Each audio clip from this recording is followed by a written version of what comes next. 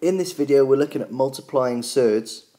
The first type we're looking at is where we're multiplying single terms, and the second type is where we're multiplying more than one term, which will require us to put them into brackets.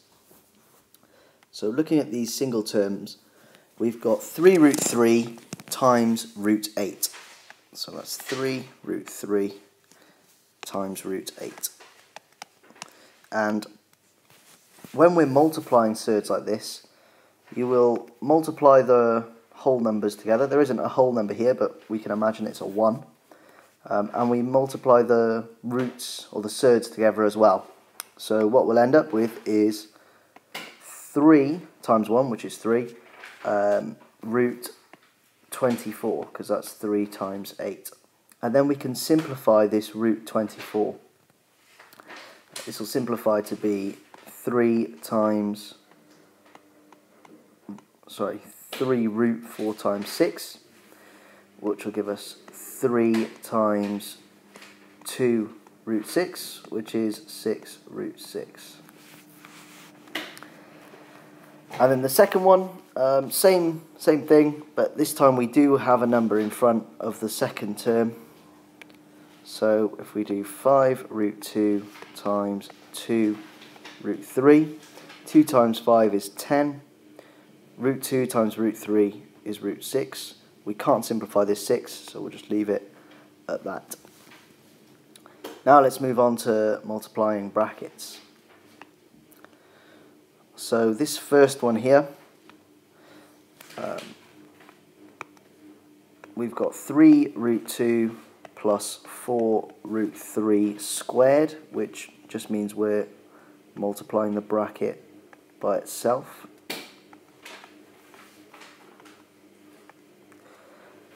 And when we're doing these, we need to treat them just like we would a quadratic. So the first term in the first bracket will multiply both of the other terms, and the same with the second term.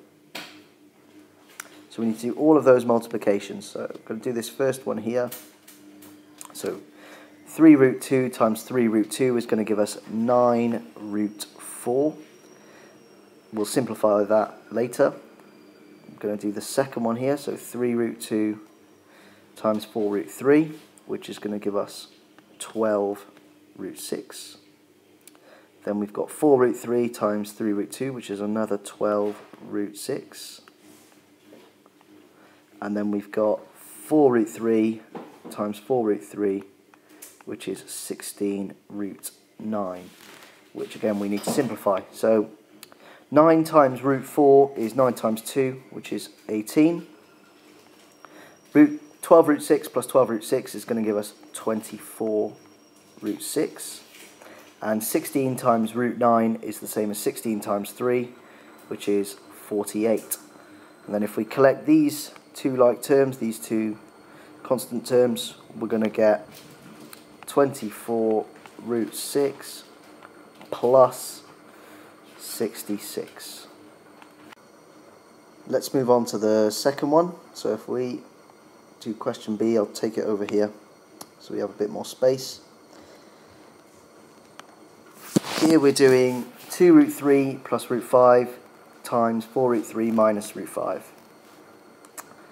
So again, exactly the same method. We're going to multiply each term together. This time I'm going to do it a slightly different way. I'm going to use the grid method. So I'm setting up a grid, and in the top I'm doing these two terms. So we've got 2 root 3 and positive root 5, and then on the side we've got 4 root 3 and minus root 5. So let's multiply these together. We're going to have 2 times 4 is 8, 3 times 3 is 9, so 8 root 9. Here we're going to have 4 root 15. This one is going to be minus. We'll have minus 2 root 15. And then in the last one, minus root 5 times root 5 is going to be minus root 25.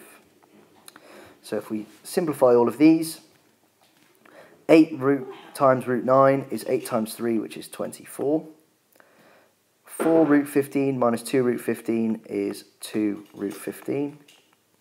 And then minus root 25 is minus 5. So we get 2 root 15 plus 19 when we collect the two like terms. Okay, so let's now go on to the final question. And if I take this one down here, we can have a look at how it looks. Now this type is going to be quite important for when we are rationalising the denominator in the next video. As you can see, both brackets are almost the same. The only difference is this one's positive and this one's got a negative sign in it, and we'll see what happens when we expand this one. So for this one I'm going to do the grid method again. So here I've got 3 root 5, and here I've got minus 4 root 7, and then 3 root 5, and plus 4 root 7. So 3 times 3 is 9, root 5 times root 5 is root 25,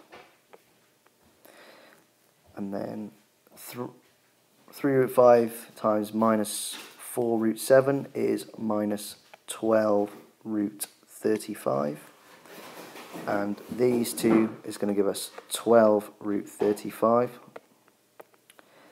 and then the last one, minus 4 times minus 4 is minus 16 times root 49.